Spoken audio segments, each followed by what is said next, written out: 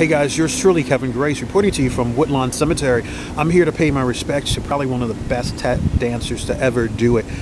He and his brother, Fayyad, were known as the Nicholas brother. I am here to pay my respects to Harold Nicholas. Now, Harold was born in March of 1921, and he passed away in July of 2000. At the age of about the age of 79 years old from heart failure. If you ever saw some of the footage of them dancing, it's unbelievable, unbelievable. Matter of fact, even the great Fred Astaire, who they idolized, said their performance in Stormy Weather is probably the best performance he ever saw.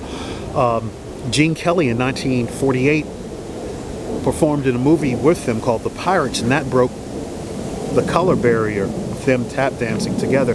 Now, they got their start at the Cotton Club in New York. Now, Fayyad, the older brother, was 16, and Harold was 9 years old.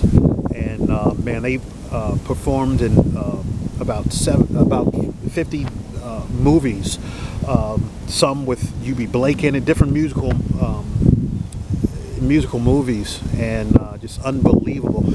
At one time, this gentleman was married to the beautiful actress Dorothy Dandridge. If you ever saw the movie, HBO movie of Halle Berry portraying her, they talk about some of the stress that they had in their in their life. They had a daughter that had some type of brain damage that she couldn't speak or recognize them. Her name was Carolyn Susan, and as a matter of fact, she wound up dying in about 2003.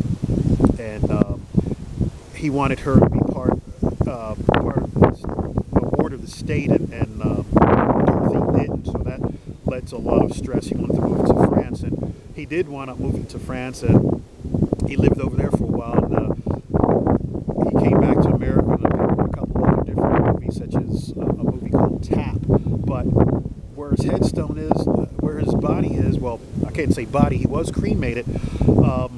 There is no headstone here, but I'm going to look into getting him a headstone. He would not be the first person that I bought a headstone for with my own money, but I'll talk to the people at the office, and this man is definitely too famous and too important not to be recognized. He's buried not far from the great Lionel Hampton, and also Miles Davis are right down the road.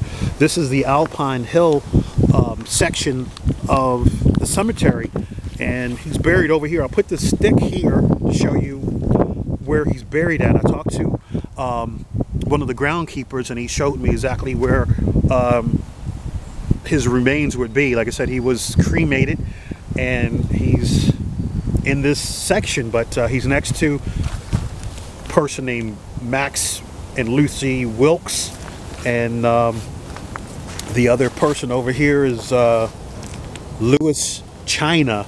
So he's in between those people, but I'll look into seeing about getting something here. At least there should be some type of temporary stone, but this gentleman is definitely too important not to be recognized for the stuff that he did.